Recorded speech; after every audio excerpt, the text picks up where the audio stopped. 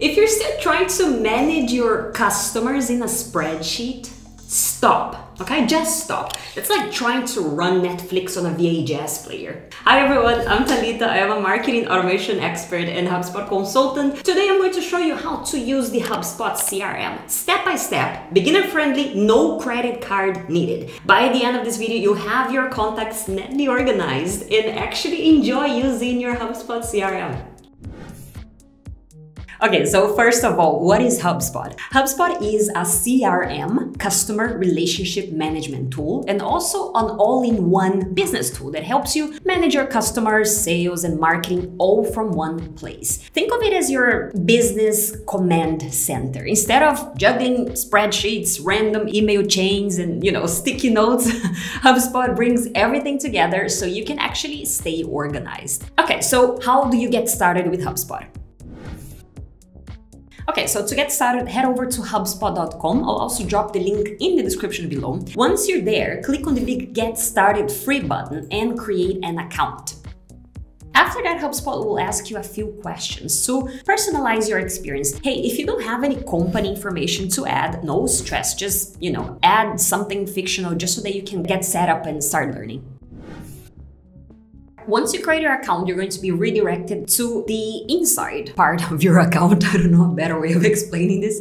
Let's explore the HubSpot navigation menu together so that you know exactly where everything lives, okay? So account and settings, up in the right corner of the screen, you'll find your account menu. It usually shows your profile picture or initials. This is where you'll manage things like your user profile, billing, and subscription plans, okay? Settings, located in the gear icon, this is where you'll find global configuration options for objects, we're going to talk about them later, properties, users and teams, pipelines, integrations, security, and defaults. Okay, let's go to what matters. CRM, Customer Relationship Management Tool. This is the foundation of HubSpot. Here is where you host and manage your data, such as your email list. Inside the CRM, you'll find contacts, people that you interact with, right? Potential customers, and so on. Companies, the organizations those people belong to. Deals, your sales opportunities. Tickets, which are basically support requests, as well as other elements. We'll talk about them later in detail, but for now, all you need to know is this. The CRM is where you organize all the data you have on customers, where they work, and what you need to do for them, including tasks, as well as lists and other elements. Marketing and content hubs, tools to attract and nurture leads. Things like email marketing, forms, ads, social media, landing pages, website pages, blog, content, and more. Sales and Commerce Hub, everything for closing deals and managing revenue. Quotes, payments, invoices, payment links, products, subscriptions, and so on. Service Hub, this is for supporting your customers. For example, you can create a live chat with HubSpot, knowledge base, ticket pipelines to track customer issues, data management, and also reporting. These are the sections where you're going to see your reporting dashboards, analytics, as well as other types of reporting tools to understand the quality of your data and how your business is performing. Automation, workflows to help you save time by automating repetitive tasks like sending follow-up emails or automating tasks for your sales team, for example. For beginners, we'll stay mostly inside the CRM tab since that's where your contacts live. But yeah, it's helpful to know the full menu so you can see how all the pieces connect as your business grows. One important thing, HubSpot has different types of paid plans, and some features are exclusive to certain tiers. For example, some tools inside the Content Hub are only available if you have the Content Hub Professional subscription. The same goes for the other hubs, as they're called. This is important to know in case you're using a free account, right? Your type of plan determines what exactly you can access inside HubSpot. All right, let's dive deeper into the CRM. Inside HubSpot, there are different types of information you can store and manage. These are called objects. The main ones you're going to use are contacts, the actual people you're talking to, right? Leads, prospects, customers, partners. Then you also have companies. These are the organizations those people belong to. Then you have deals, your sales opportunities, right? Like a potential contract or a project you're trying to close. And you also have tickets. These are requests for support or service, so you can track and resolve customer issues. Think of objects as the building blocks of your CRM. Everything you do in HubSpot ties back to one of these. Now, let's look at an actual example. You might see a dummy contact inside your CRM, okay, CRM contacts. You might see a dummy contact called Maria Johnson. HubSpot includes this to show you how things work, so go ahead and click on Maria's name. This brings us into the contact profile page, which is kind of like their social media profile, but for business, right? It's where you can see everything you know about a person and every interaction they've had with you. On the left sidebar, you'll see their key details like email address, phone number, job title, and things like that. In the middle section, you'll find their activity timeline, emails they've opened or clicked, meetings they booked with you, conversations from the live chat, and much more. Basically everything that happened with that person. On the right sidebar, you'll see everything that is connected to them. For example, the company they work for, any deals that we have in progress with them, or even tickets they've submitted. In this case here, I associated Maria with the company Hollywood Stars and a deal called Hollywood Stars New Deal. This page gives you a 360-degree view of the relationship with that contact, so you're never really guessing about who they are or what's happened with them. One of the most powerful things about HubSpot is the ability to associate objects. The whole idea of adding different types of information, contacts, companies, deals, tickets, is that you connect them together. For example, if you're running a B2B business, you want to create both the contact, the person you're talking to, and the company they work at, and then associate them. From there, you can link any deals or tickets back to both the contact and the company. Why does this matter? Because having everything associated keeps your tasks streamlined and your team on the same page. No one has to dig through emails or spreadsheets to figure out what's going on. It's all right there inside HubSpot. Okay, now let's talk a little bit about properties. Properties are simply data points that you use to save information about an object. Notice that I said object, not contacts. That's because properties aren't just for contacts. You can save information about companies, deals, tickets, and other objects too. Right now, we're looking at contact properties. Let's do a quick exercise together. On Maria's contact profile, click on Actions, then click on View All Properties. This shows you every property available for contacts inside your HubSpot account. Scroll down to the contact information section. Here, you'll see things like phone number, email, job title, city, country, and more. Now let's have a little fun. Find the property called job title. It's located here. This property is filled out, right? This is just because it's a dummy contact. Let's change what is inside this property. I'm gonna delete salesperson and I'm going to add founder here. So the new job title will be founder. I'm gonna click on save, and that's pretty much it. Add anything you want. CEO of snacks, professional cat herder, founder, whatever you want, whatever makes you laugh, right? And this is pretty much how you update a HubSpot property. You'll notice that properties come in different types. Some, like job title, are text fields. You also have other properties that are filled out with dates, properties that are filled out with numbers, and there are some types of menu properties. They're called drop-down menus. They have preset options you can choose. And here's the cool part about properties. The same way you can update these default properties that are here, you can also create your own custom properties inside HubSpot to track whatever matters most to your business. We'll cover that a bit later in the tutorial. Okay, let's learn how to add a new contact to HubSpot. Head to the CRM tab and then click on Contacts. Once you're there, click on where it says Create Contact. You'll see a form pop up with fields to fill in. Let's add a contact together. Feel free to use the same fictional information I'm using here. So, email. I'm going to copy what I have here. So I'm just gonna add Jane Doe. First name will be Jane. Last name will be Doe. Job title will be Marketing Manager. And that's pretty much it. I'll leave the rest to you. If you want to fill out more properties here, like phone number, whatever else you want, go for it. It's totally up to you how much detail you want to add to this point. Once you're done, click Create, and HubSpot will redirect you straight into Jane Doe's contact profile page. But Talita, what about my email list? It's huge. I cannot add people manually one by one. Now, let's learn how to import a list of contacts into HubSpot. In your CRM, click on Import.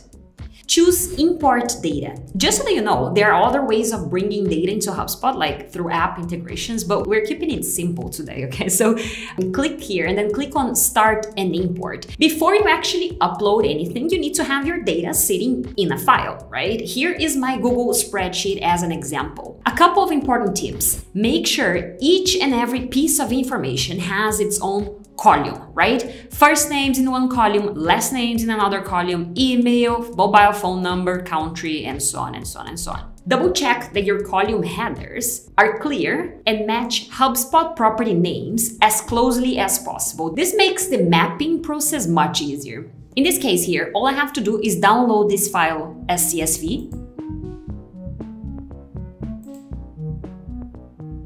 And now let me go back to HubSpot. All right, HubSpot asks, which type of data are you importing? Pause the video for a second and think about it. We are adding, what kind of data are we adding? Let's take a look at the file. We're adding information about people, right? So basically, we're importing contact information inside HubSpot. Contacts. We are not, importing information about companies or deals or tickets. We're importing contacts. So we'll select this option here. Good. Now, the next step is to drag and drop your file.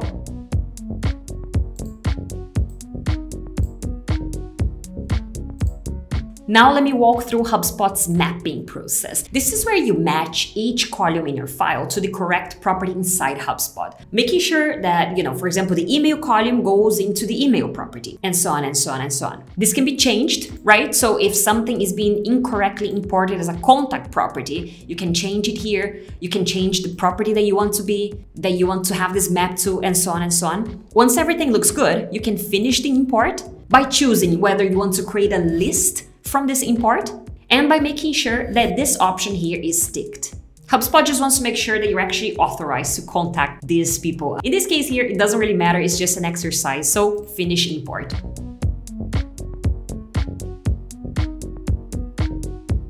Good, and just like that, the new contacts are added to my HubSpot CRM. You know what's cool about this? If I go to anyone's contact profile, I can actually see that they were created from an import. Talita, I want to save information about people's favorite ice cream flavor in my HubSpot account. How do I do this? Let's create a custom HubSpot property called favorite ice cream flavor. First, we're going to head to settings, and then we're going to click on properties located here in this left sidebar. Once we're here, let's click on create property. Good. For the label, let's type favorite ice cream flavor. HubSpot will now ask, okay, where does this property belong? Remember how I said that properties can exist for different objects? In this case, we're creating a contact property. So I'll just leave this option here, right? Remember that you can always create properties for different types of records, companies, deals, and so on. Good. In this case, we're creating a contact property inside the group contact information. It doesn't really matter because this is just an example, but just so that you know, you can add properties to different property groups as well. Typically, you're going to be creating contact information properties though. Okay, let's take a look at the field type. This decides how people will fill out the property. Is it text, a number, a date, a drop-down menu? Since I want people to select their ice cream flavor from a list, I'll choose drop-down menu. Let's add some options here.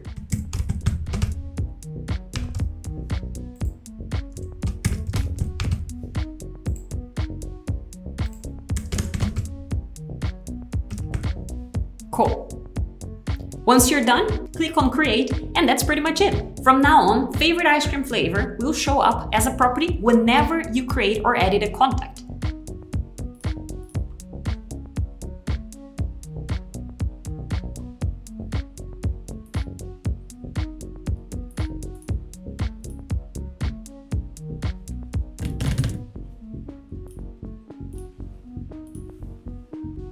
Ta-da! Okay.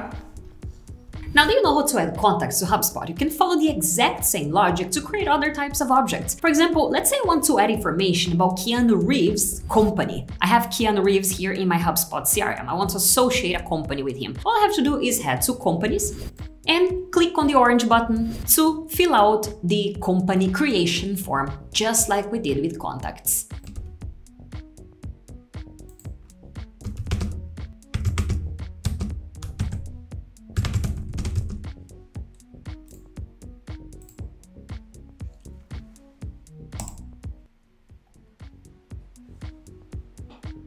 Once I'm here, I can associate this company with Keanu Reeves.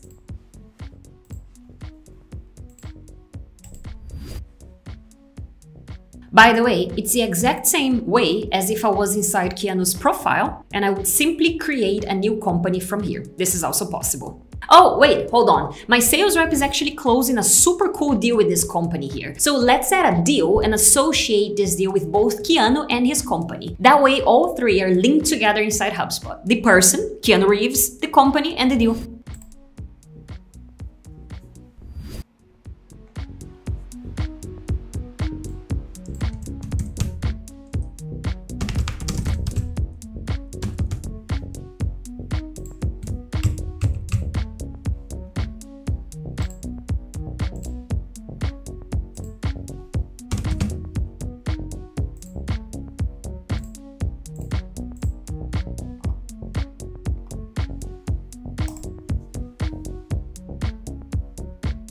And here you go. The deal is associated with the contact and the company.